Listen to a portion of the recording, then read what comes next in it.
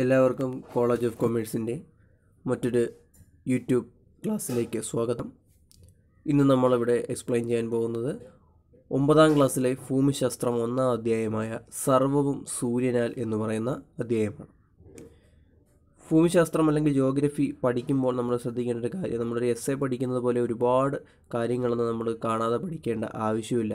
ഏറ്റവും അത്യാവശ്യപ്പെട്ട ഇമ്പോർട്ടൻ്റ് ആയിട്ടുള്ള ഇൻഫർമേഷൻ തരുന്ന പോയിൻറ്റുകൾ മാത്രം നമ്മൾ പഠിച്ചാൽ മതി. അതുപോലെ തന്നെ നമ്മൾ പഠിക്കുമ്പോൾ ഏറ്റവും അത്യാവശ്യമായിട്ട് വേണ്ടതൊരു ടെക്സ്റ്റ് ബുക്ക് നമ്മുടെ കയ്യിൽ ആവശ്യമാണ്. കാരണം ഇതിൽ തന്നിട്ടുള്ള ചിത്രങ്ങളെയൊക്കെ കണ്ട് അപഗ്രഥിച്ച് വിശകലനം ചെയ്ത് വേണം നമുക്ക് ഈ സബ്ജക്റ്റ് പഠിക്കാനുള്ളത്. അപ്പോൾ കൊറോണയുടെ ഈ ഒരു കാലം ആയതുകൊണ്ട് നിങ്ങൾക്ക് ടെക്സ്റ്റ് ബുക്ക് കളക്ട് ചെയ്യാൻ സാധിച്ചിട്ടുണ്ടാവില്ല. ഉള്ളവർ ആ ടെക്സ്റ്റ് ബുക്കുകൾ കൂടി കയ്യിൽ കരുതുക. അല്ലാത്തവർക്ക് വേണ്ടിയിട്ട് ഈ വീഡിയോടൊപ്പം തന്നെ ഒരു ടെക്സ്റ്റ് ബുക്കിൻ്റെ PDF ഞാൻ ആഡ് ചെയ്തിട്ടുണ്ട്. ഇത് നോക്കി നിങ്ങൾക്ക് പഠിക്കാവുന്നതാണ്. ഏറ്റവും അത്യാവശ്യമായിട്ടുള്ള അല്ലെങ്കിൽ അത്യാവശ്യം വേണ്ടുന്ന പോയിന്റുകളാണ് നമ്മളിതിവിടെ ഡിസ്കസ് ചെയ്യുന്നത്. 1ാമത്തെ അധ്യായമാണ് സർവവും സൂര്യനാൽ. ഈ വർഷം നിങ്ങൾ സോഷ്യൽ സയൻസ് പഠിക്കുമ്പോൾ അതിൽ 2 ടെക്സ്റ്റ് ഉണ്ട്. ഒന്ന് ഹിസ്റ്ററി ടെക്സ്റ്റും അതേപോലെ രണ്ടാമത്തത് ജിയോഗ്രഫിയും. അതിൽ ജിയോഗ്രഫിയുടെ പാർട്ടാണ്. അതിലെ 1ാമത്തെ അധ്യായമാണ് സർവവും സൂര്യനാൽ. ഇനി നമുക്ക് ചാപ്റ്ററിലേക്ക് കടക്കാം. എന്താണ് ചാപ്റ്ററിൽ ആദ്യം തന്നിരിക്കുന്നത് നോക്കാം. ചാപ്റ്ററിൻ്റെ ആദ്യത്തെ പേജിൽ തന്നിട്ടുള്ളത് ഇന്ത്യയുടെ 2 മാപ്പാണ്. അതായത് അതിൽ തന്നിട്ടുള്ളത് ഇന്ത്യയിൽ അനുഭവപ്പെടുന്ന താപനിലയാണ്. അതിൽ തന്നിട്ടുള്ള ഡിഗ്രി സെൽഷ്യസിൻ്റെ കണക്കാക്കിയിട്ട് ഇന്ത്യയിൽ അനുഭവപ്പെടുന്ന താപനിലയാണ് ഈ ചിത്രത്തിൽ തന്നിരിക്കുന്നത്. ഇത് കാണുമ്പോൾ നമുക്ക് മനസ്സിലാവുന്ന കാര്യം എന്ന് പറയുന്നത് ഇന്ത്യയിൽ എല്ലായിടത്തും താപനില ഒരേപോലെയല്ല അനുഭവപ്പെടുന്നത്. ഒരു ദിവസത്തെ താപനില പരിശോധിച്ച് കഴിഞ്ഞാലും സ്ഥലങ്ങൾ മാറുന്നതിനനുസരിച്ച് അല്ലെങ്കിൽ പല സംസ്ഥാനങ്ങളിൽ സിറ്റികളിൽ പലതരത്തിലുള്ള താപനിലയാണ് നമുക്ക് അനുഭവപ്പെടുന്നതെന്ന് നമുക്കിത് കാണുമ്പോൾ മനസ്സിലാവും. രണ്ടാമത് മനസ്സിലാവുന്നത് ദിവസങ്ങൾ മാറുന്നതിനനുസരിച്ച് ഈ താപനിലയിൽ എന്തുണ്ടാവും, വ്യത്യാസം ഉണ്ടാവും. ഒരു ചിത്രത്തിൽ ജമ്മു കാശ്മീരിൽ 2015 ഡിസംബർ മാസം 18 ഡിഗ്രി സെൽഷ്യസ് ആണ് താപനില എങ്കിൽ അത് ജൂൺ മാസമായപ്പോൾ 25 ഡിഗ്രി സെൽഷ്യസ് താപനിലയായിട്ട് കൂടിയതായിട്ട് നമുക്ക് എന്ത് ചെയ്യാം, കാണാനായിട്ട് സാധിക്കും.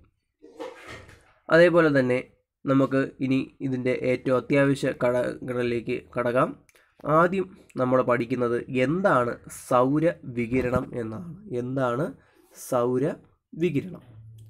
സൗരവികിരണം എന്ന് പറയുമ്പോൾ സൂര്യനിൽ നിന്ന് ലഭിക്കുന്ന സൗര ഊർജം ഭൂമിയിലേക്ക് ഹ്രസ്വ തരംഗങ്ങളുടെ രൂപത്തിലാണ് എത്തുന്നത്. സൂര്യനിൽ നിന്നും സൗരോർജം ഭൂമിയിലേക്ക് എത്തുന്നത് എങ്ങനെയാണ്? ഹ്രസ്വ തരംഗങ്ങളുടെ രൂപത്തിലാണ്. ഇതിനെയാണ് നമ്മൾ എന്തെന്ന് വിളിക്കുന്നത്?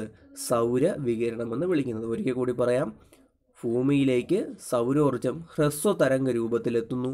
ഇതിനെ സൗരവികിരണം എന്ന് പഠിക്കാം. അപ്പോൾ ഇത്രമാത്രം നമ്മൾ പഠിച്ചാൽ മതി. സൗരവികിരണം എന്ന് പറയുമ്പോഴത്തേക്ക് ടെക്സ്റ്റ് തന്നിട്ടുള്ള പോലെ സൂര്യനാണ് ഭൂമിയുടെ ഊർജ്ജ സ്രോതസ്സ് എന്ന് നിങ്ങൾക്കറിയാം. അങ്ങനെയൊക്കെയുള്ള കാര്യങ്ങളൊന്നും നിങ്ങൾ പഠിക്കേണ്ട കാര്യമില്ല.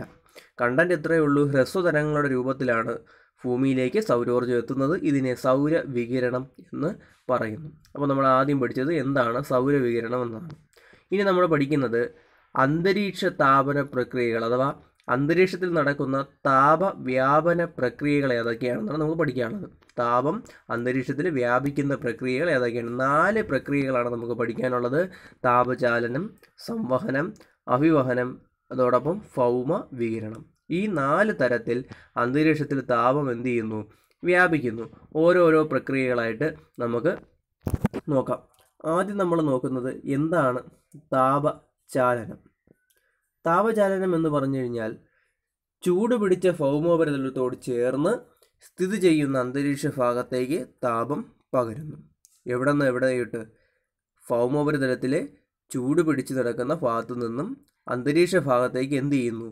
താപം പകരുന്നു, വ്യാപിക്കുന്നു. ഇതിനെയാണ് താപചാലനം എന്ന് പറയുന്നത്. ചൂട് പിടിച്ച ഭൗമോപരിതലത്തോട് ചേർന്ന് സ്ഥിതി ചെയ്യുന്ന അന്തരീക്ഷ ഭാഗത്തേക്ക് താപം പകരുന്നതിനെ താപചാലനമെന്ന് പറയുന്നു.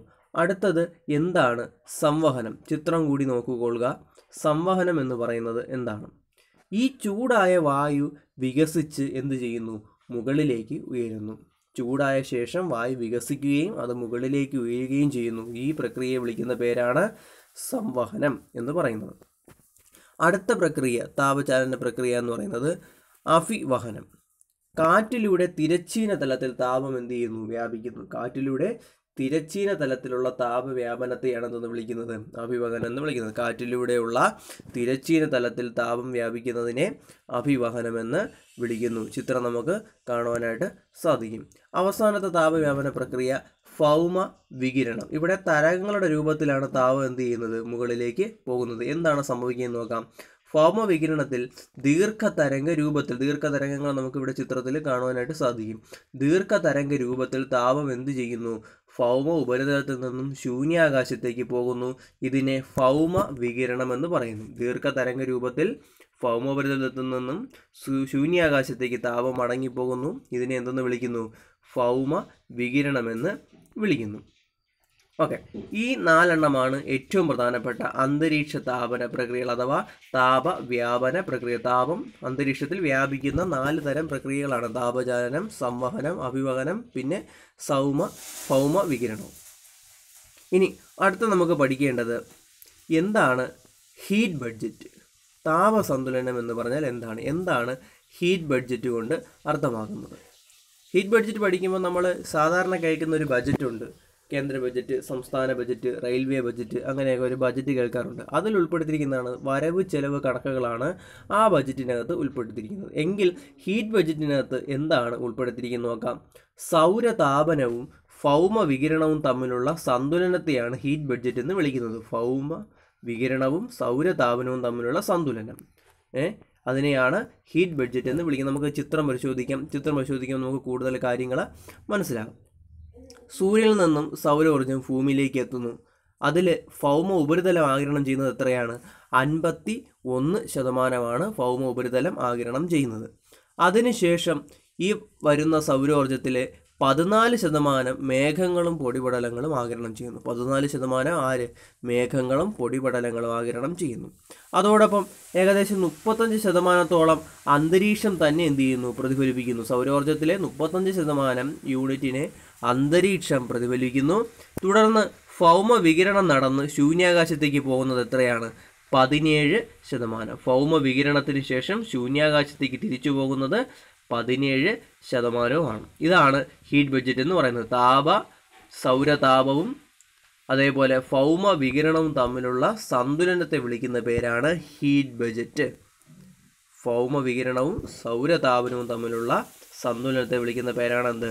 ഹീറ്റ് ബഡ്ജറ്റ് എന്ന് പറയുന്നത്. ടെക്സ്റ്റിൽ തൊട്ട് താഴെ കാണുന്ന ടേബിൾ കൂടി പരിശോധിച്ച് കഴിഞ്ഞാൽ, പട്ടിക കൂടി പരിശോധിച്ച് കഴിഞ്ഞാൽ ഈ ഹീറ്റ് ബഡ്ജറ്റ് കൂടുതൽ നമുക്ക് മനസ്സിലാക്കാം. കാരണം എത്രത്തോളം യൂണിറ്റുകളാണ് ഓരോ സ്ഥലത്തും എത്തുന്നതെന്ന്, വ്യാപിക്കുന്നതെന്ന് നമുക്ക് ആ ചിത്രത്തിൽ നിന്ന് മനസ്സിലാവുന്നതോടൊപ്പം തന്നെ ഈ പട്ടികയിലൂടെ മനസ്സിലാവും. ഇനി നമുക്ക് അടുത്ത പഠിക്കേണ്ടത് എന്താണ് താപനില? താപനില എന്ന് പറഞ്ഞാൽ എന്താണ്? ഇതിലൊരുപാട് കാര്യങ്ങൾ എഴുതിയിട്ടുണ്ട് താപനിലയെക്കുറിച്ച്. നമുക്ക് ഏറ്റവും അത്യാവശ്യം വേണ്ടുന്ന കാര്യം മാത്രം പഠിച്ചാൽ മതി. താപനില എന്ന് പറയുന്നത് അന്തരീക്ഷത്തിലെ താപത്തിൻ്റെ തീവ്രതയുടെ അളവാണ് താപനില. അന്തരീക്ഷത്തിലുള്ള താപത്തിൻ്റെ തീവ്രത, അതിൻ്റെ അളവിനെയാണ് താപനില എന്ന് പറയുന്നത്. ഒരിക്കൽ കൂടി പറയാം, അന്തരീക്ഷത്തിലെ താപത്തിൻ്റെ തീവ്രതയുടെ അളവാണ് താപനില എന്ന് പറയുന്നത്. ഓക്കെ, താപനില അളക്കുവാൻ വേണ്ടി നമ്മൾ ഉപയോഗിക്കുന്ന ഉപകരണമുണ്ട്. അതിൻ്റെ പേരെന്ന് പറയുന്നത് തെർമോമീറ്റർ ആണ്. ഇനി നമുക്ക് ഒരു ദിനാന്തരീക്ഷ സ്ഥിതിയിൽ അനുഭവപ്പെടുന്ന കൂടിയ താപനിലയും കുറഞ്ഞ താപനിലയും കുറിച്ച് പഠിക്കാം. നമ്മൾ വെതർ റിപ്പോർട്ട് കേൾക്കുമ്പോഴത്തേക്ക് സാധാരണ കേട്ടിട്ടുണ്ട്, ഇന്ന പ്രദേശത്തെ വാർത്ത തീരുമ്പോൾ അവസാനം വെതർ റിപ്പോർട്ട് കാണിക്കും. അതിൽ പറയുന്നുണ്ട് ഇന്ന പ്രദേശത്തെ കൂടിയ താപനില എത്ര ഡിഗ്രി സെൽഷ്യസ് ആണ്, അല്ലെങ്കിൽ കുറഞ്ഞ താപനില എത്ര ഡിഗ്രി സെൽഷ്യസ് ആണെന്ന് പറയുന്നുണ്ട്. ഓക്കെ, എങ്കിൽ നമുക്ക് അടുത്ത പഠിക്കേണ്ടത് എന്താണ് ദൈനിക താപാന്തരം എന്ന് പറയുന്നത്. ദൈനിക താപ അന്തരം എന്ന് പറഞ്ഞാൽ ഒരു ദിവസത്തെ കൂടിയ താപനിലയും കുറഞ്ഞ താപനിലയും തമ്മിലുള്ള വ്യത്യാസത്തെയാണ് എന്ന് വിളിക്കുന്നത് ദൈനിക താപാന്തരം എന്ന് വിളിക്കുന്നത്. ഒരു ദിവസം നമുക്ക് അനുഭവപ്പെടുന്ന കൂടിയ താപനിലയിൽ നിന്നും കുറഞ്ഞ താപനില കുറയ്ക്കുമ്പോൾ കിട്ടുന്നതാണ് എന്ത്? ദൈനിക താപാന്തരം. അല്ലെങ്കിൽ എങ്ങനെ പറയാം? ഒരു ദിവസത്തെ കൂടിയ താപനിലയും കുറഞ്ഞ താപനിലയും തമ്മിലുള്ള വ്യത്യാസത്തെ ദൈനിക താപാന്തരം എന്ന് വിളിക്കുന്നു. അടുത്തത് നമ്മൾ പഠിക്കുന്നത് എന്താണ് ശരാശരി താപനില എന്ന് പറയും. ദൈനിക ശരാശരി താപനില. ഒരു ദിവസത്തെ ശരാശരി താപനിലയാണ് ദൈനിക ശരാശരി. ഒരു ദിവസം നമുക്ക് അനുഭവപ്പെടുന്ന ശരാശരി താപനില എത്രയാണോ അതിനെ നമ്മൾ എന്തെന്ന് വിളിക്കുന്നു? ദൈനിക ശരാശരി താപനില എന്ന് വിളിക്കുന്നു. അഥവാ നമുക്ക് ഇക്വേഷൻ രൂപത്തിൽ എങ്ങനെ എഴുതാം? ദൈനിക ശരാശരി താപനില = കൂടിയ താപനില പ്ലസ് കുറഞ്ഞ താപനില ഡിവൈഡഡ് ബൈ 2. കൂടിയ താപനിലയെ കുറഞ്ഞ താപനില കൊണ്ട് കൂട്ടിയ ശേഷം അതിനെ 2 കൊണ്ട് എന്ത് ചെയ്യുന്നു? ഭാഗിക്കുന്നു. അപ്പോൾ കിട്ടുന്ന ഉത്തരമാണ് എന്ത്? ദൈനിക ശരാശരി താപനില. ഒരു ദിവസം ശരാശരി അനുഭവപ്പെടുന്ന താപനിലയാണ് ദൈനിക ശരാശരി താപനില എന്ന് പറയുന്നത്. അതേപോലെ ദൈനിക താപാന്തരം എന്ന് പറയുന്നത് ഒരു ദിവസത്തെ കൂടിയ താപനിലയും കുറഞ്ഞ താപനിലയും തമ്മിലുള്ള വ്യത്യാസം. നമുക്ക് വെതർ റിപ്പോർട്ടിൽ കാണിച്ചിരിക്കുന്ന പോലെ ഇവിടെ ഒരു ചിത്രം നമുക്ക് കാണാനായിട്ട് സാധിക്കും. അത് നോക്കുമ്പോൾ നമുക്ക് മനസ്സിലാവും. തിരുവനന്തപുരം കൂടിയ താപനില 33 ഡിഗ്രി സെൽഷ്യസ്, കുറഞ്ഞ താപനില 28 ഡിഗ്രി സെൽഷ്യസ്. കൊച്ചി കൂടിയ താപനില 32 ഡിഗ്രി സെൽഷ്യസ്, കുറഞ്ഞ താപനില 26 ഡിഗ്രി സെൽഷ്യസ്. അപ്പോൾ ഇങ്ങനെ കൂടിയ താപനിലയും കുറഞ്ഞ താപനിലയും ഒരു ദിവസം എന്ത് ചെയ്യുന്നു? അനുഭവപ്പെടുന്നുണ്ട്. ഇതാണ് തെർമോമീറ്ററിൻ്റെ ചിത്രമെന്ന് പറയുന്നത്. ഈ തെർമോമീറ്റർ ഉപയോഗിച്ചാണ് നമ്മൾ താപത്തെ എന്ത് ചെയ്യുന്നത്? അളക്കുന്നത്. തെർമോമീറ്ററിൻ്റെ ചിത്രമാണ്. ഇനി നമുക്ക് പഠിക്കേണ്ടത് എന്താണ് സമതാപരേഖകൾ. ഈ ചിത്രത്തിൽ കാണുന്നതാണ് സമതാപരേഖകൾ എന്ന് പറയുന്നത്. ഇവിടെ നേർരേഖകളല്ല, ചില ഒഴുക്കൻ രേഖകളാണ് എന്ത് ചെയ്യുന്നത്? നമുക്കിവിടെ വളഞ്ഞും തിരിഞ്ഞും ഒക്കെ വരച്ചിരിക്കുന്ന ചില ഒഴുക്കൻ രേഖകൾ കാണാനായിട്ട് സാധിക്കും. അതിനെ സമതാപരേഖകൾ എന്നാണ് പറയുന്നത്. എന്താണ് ഈ സമതാപരേഖകളെന്ന് നോക്കാം. ഒരേ താപനില അനുഭവപ്പെടുന്ന പ്രദേശങ്ങളെ തമ്മിൽ യോജിപ്പിച്ചുകൊണ്ട് വരയ്ക്കുന്ന സാങ്കല്പിക രേഖകളെയാണ് സമതാപരേഖകളെന്ന് പറയുന്നത്. ഒരേ താപനില അനുഭവപ്പെടുന്ന പ്രദേശങ്ങളെ തമ്മിൽ യോജിപ്പിച്ചുകൊണ്ട് വരയ്ക്കുന്ന സാങ്കല്പിക രേഖകളെ എന്തെന്ന് വിളിക്കുന്നു? സമതാപരേഖകളെന്ന് വിളിക്കുന്നു. ഇവിടെ ചിത്രം നോക്കുമ്പോൾ നമുക്ക് മനസ്സിലാവും. ഒരേ താപനില അനുഭവപ്പെടുന്ന, ഉദാഹരണത്തിന് ഇവിടെ നോക്കുക, 32 ഡിഗ്രി സെൽഷ്യസ് ആണ് ഇവിടുത്തെ താപനില. ആ ലൈൻ നമുക്ക് പരിശോധിച്ച് കഴിഞ്ഞാൽ എവിടെയാണ്? അടുത്ത ഒരേ താപനിലയാണ് 32 ഡിഗ്രി സെൽഷ്യസ് കാണാനായിട്ട് സാധിക്കും. അപ്പോൾ ഒരേ താപനില അനുഭവപ്പെടുന്ന പ്രദേശങ്ങളെ തമ്മിൽ യോജിപ്പിക്കുന്നതിന് വേണ്ടി വരയ്ക്കുന്ന സാങ്കല്പിക രേഖകളെ വിളിക്കുന്ന പേരാണ് സമതാപ രേഖകളെന്ന് പറയുന്നത്. ചാപ്റ്റർ ഇതുകൊണ്ട് തീരുന്നില്ല. ഇതിൻ്റെ ബാക്കി ഇനിയുമുണ്ട്.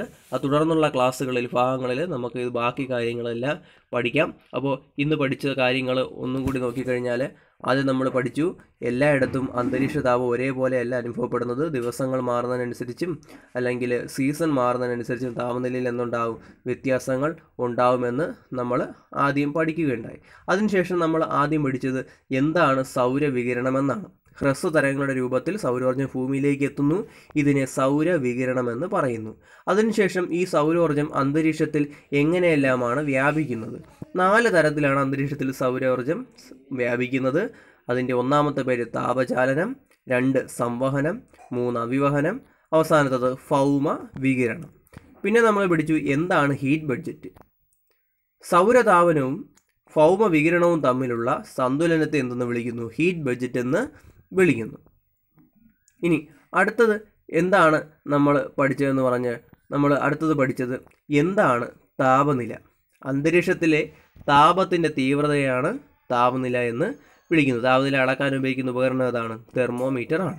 പിന്നെ നമ്മൾ കൂടിയ താപനിലയും കുറഞ്ഞ താപനിലയും ഉണ്ടെന്ന് പഠിച്ചു.